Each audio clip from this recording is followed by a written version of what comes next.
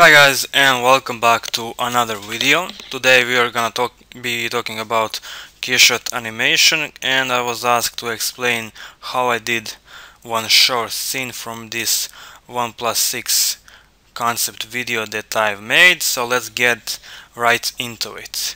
That short scene starts at 20 seconds,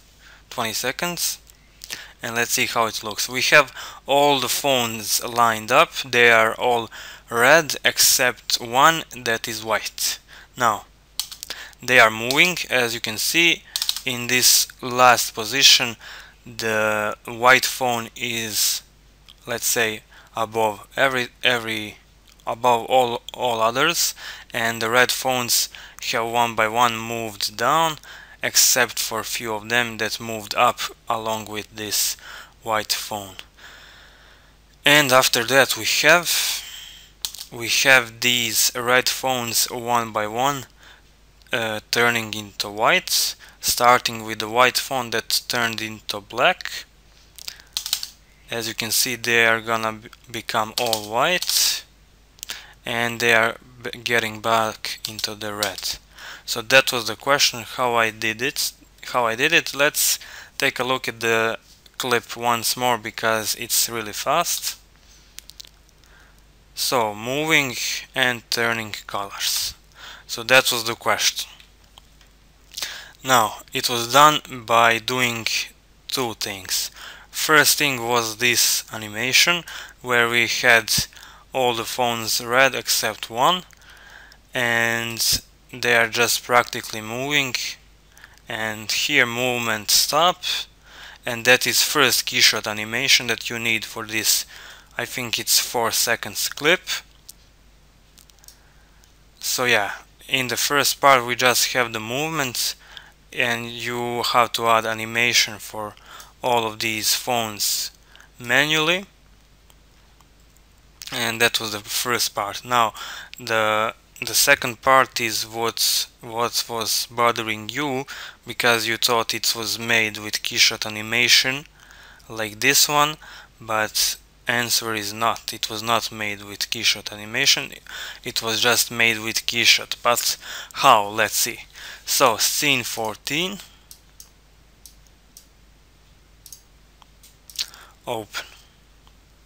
Now in this scene, as you can see, I already have this phone black, some of them are white and two of them are red. Now the way that I made this short clip is by doing image by image. So we have here 9 images, and the first one is where all of them are red and one of them is black, just like in our clip in this, let's see which second it was here, as you can see. So that was the first frame, and frame by frame, so yeah, one frame is here, one image. So that was first frame. Next frame was made, as you can see, two of them turned from red to white. The next frame another two turned white, next frame another, and yeah, one by one we had phones switching colors. So that was, like I said, not keyshot animation. I was just here in keyshot, and yeah, let's say that actually, because it's hard here with these images, let's say that this was my first frame. So I'm gonna make these two whites. So give me just a second.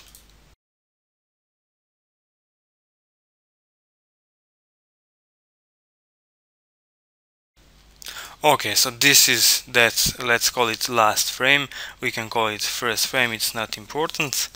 It's this one. Just a second. All the phones are white, one of them is black. Same like in my scene. So once I have this thing prepared, I would go to render and click render, but not with animation, it's just a still image. So that would be the first image done. For next image, what I would have to do, or for next frame, it's this one. What I would have to do is to go to Keyshot, and change these colors to red.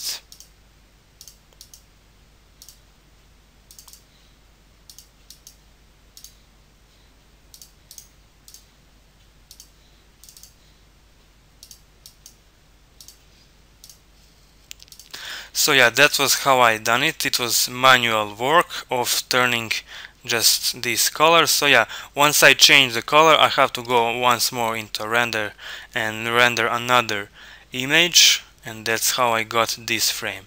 For next frame, of course, I would have to turn another phone to red, and for next one another phone, and another until I get all of them into the red color. Now, like I said, it will be done one by one. We will just have to copy these materials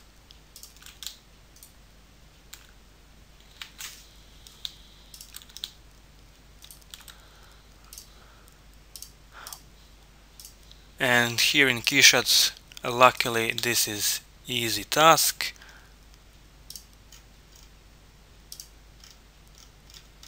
And yeah, if you wanna copy material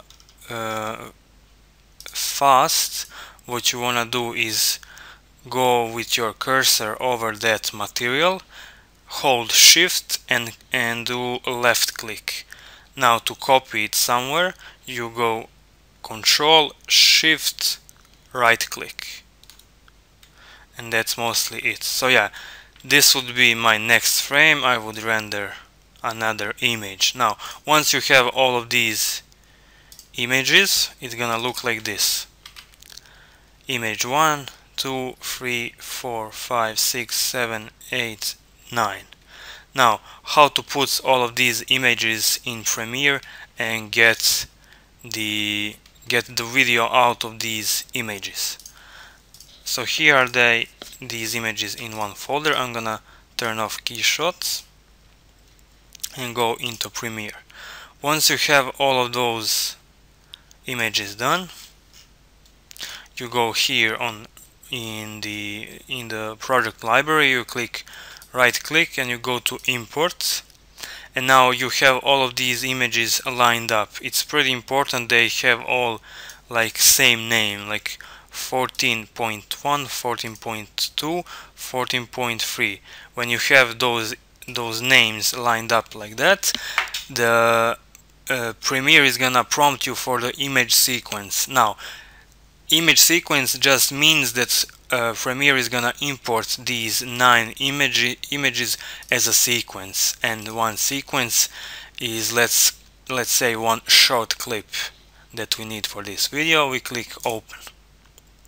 It's gonna appear here, and you can put it anywhere in your project. I'm gonna put it here just so I can explain what I did after that. So this is now not 9 images. Like I said, this is one short clip.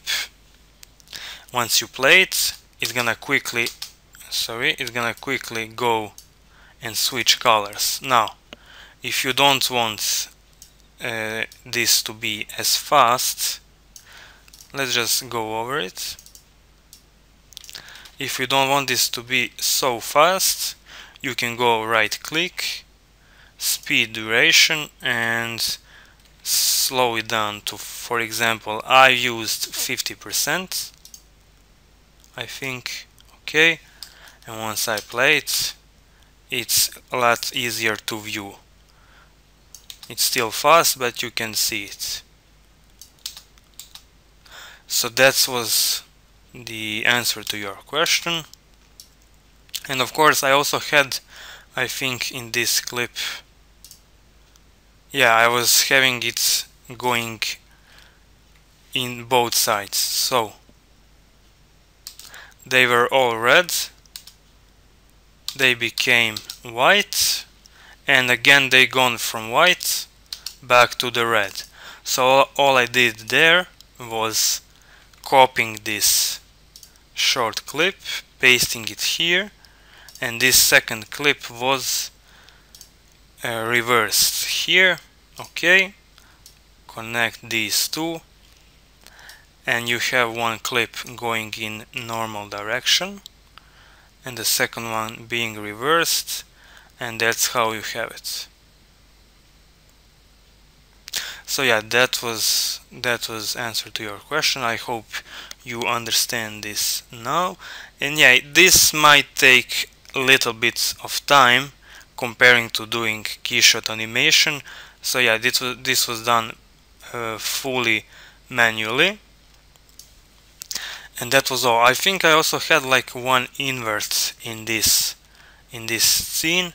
So to do that frame invert, look, all you gotta do is take first frame, split it here. You see now it's separated from the clip, and we go here in effects, we say invert, and once you place the invert effect to your clip, come on, oh, it's this one actually. Okay, you see it's gonna invert all colors, and that's pretty much it. So yeah, thanks for watching, and if you have some more questions, be free to ask and I'll do my best to answer it. Bye bye.